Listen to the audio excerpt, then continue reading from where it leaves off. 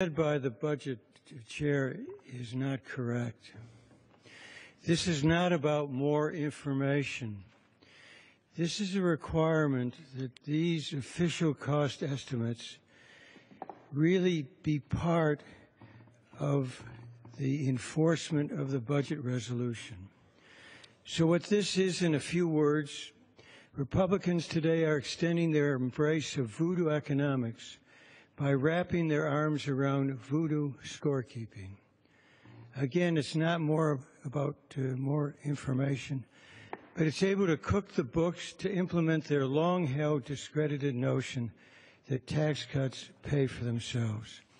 I think the former Reagan and George H.W. Bush administration official said it best, Bruce Bartlett.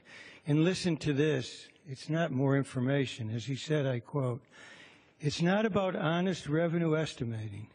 It's about using smoke and mirrors to institutionalize Republican ideology in the budget process." That's what this is all about.